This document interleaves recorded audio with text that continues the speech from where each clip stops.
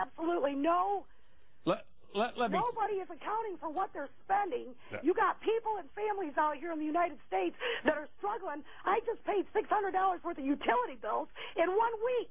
Yes. All right? I haven't got enough money to feed my family, but I make too much to get food stamps. I don't even make $10 an hour. Right. Now, if you took that money and subdivided it between the taxpayers in this country, we would stimulate the economy. You know why? Because we'd go out and pay off bills, pay off tax debts, create jobs, and buy stuff that we need. Caller. That's how you stimulate the economy. I'll take my answer off the phone. Thank you. Appreciate it. From okay. And I understand that frustration. Quite frankly, I'm equally frustrated as you are. I'm not necessarily in your particular experience or circumstance to be that frustrated by, but I'm frustrated too.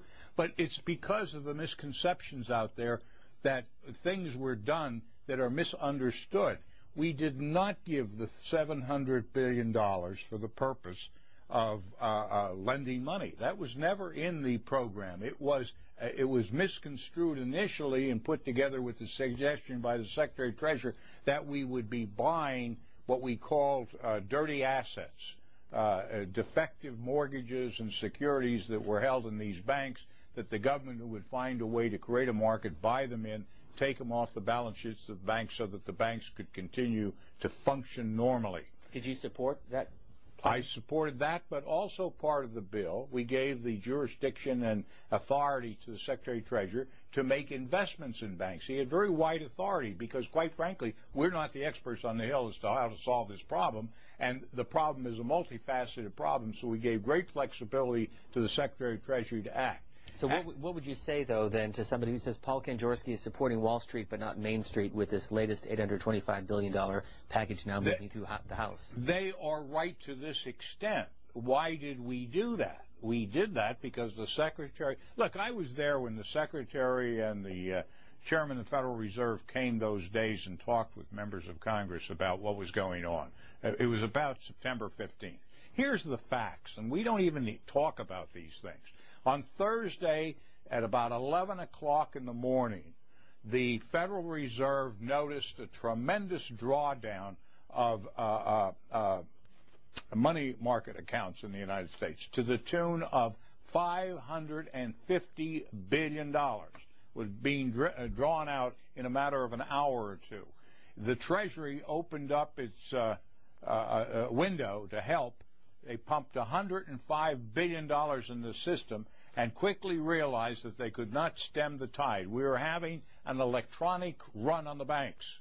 They decided to close the operation, close down the money accounts, and announce a guarantee of $250,000 per account so there wouldn't be further panic out there. And that's what actually happened. If they had not done that, their estimation was that by 2 o'clock that afternoon, $5.5 trillion would have been drawn out of the money market system of the United States, would have collapsed the entire economy of the United States, and within 24 hours the world economy would have collapsed.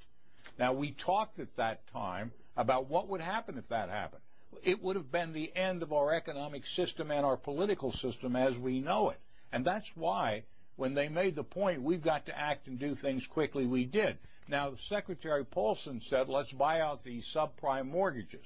That's what he came to Congress. But he said, give us latitude and large authority to do many things as we decide necessary, and give us $700 billion to do that. Shortly after we enacted our bill with those very broad powers, the UK came out and said, no, we don't have enough money to buy toxic assets.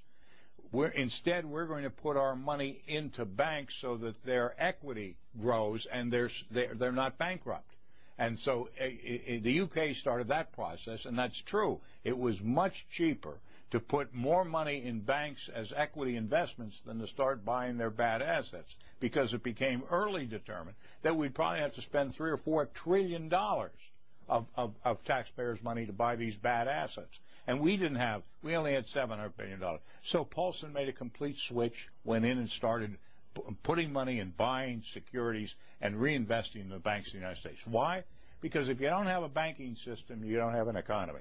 And although we did that, it wasn't enough money, and as fast as we did that, the economy has been falling. And the reason last week We're really no better off today than we were 3 months ago, because we've had a decrease in the equity positions of bank because other assets are going sour by the moment. Now, we've got to make some decisions. Do we pour more money in?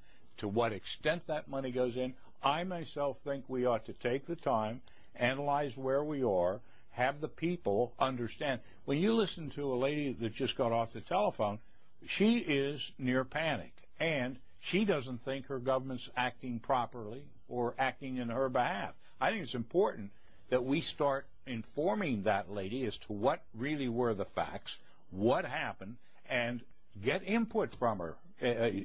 Maybe she has a better idea. You know, we're not any geniuses in economics or finance anyhow. We're representatives of the people. We ought to take our time, but let the people know this is a very difficult struggle. Somebody threw us in the middle of the Atlantic Ocean without a life raft, and we're trying to determine what's the closest shore and whether there's any chance in the world to swim that far. We don't know.